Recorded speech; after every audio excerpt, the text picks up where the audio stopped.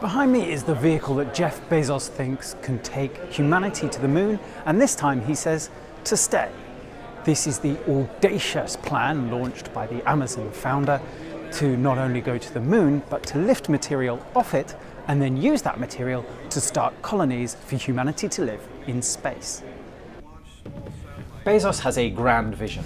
To save humanity from destruction, he says, we will eventually have to leave the planet Earth and live instead in specially built spinning colonies which will orbit it. His moon lander is the first step in this project. He says that the materials needed for these colonies will have to come from the moon because with its gravitational pull, it's far easier to lift material off there than it would be from the Earth. Some people think that Bezos is going through a midlife crisis. Others worry that he is taking attention away from more immediate attempts to combat climate change. He himself would say that unless we act now, humanity will eventually have to institute rationing here on planet Earth.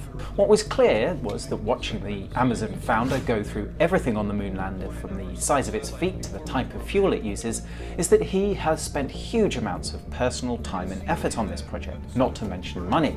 He recently announced he would sell $1 billion worth of Amazon stock to help fund his new venture. Will the project succeed? Well, even Bezos himself would say that these colonies are not going to be built within his lifetime. But I wouldn't be surprised if the next person to land on the moon is an employee of a private company rather than the government.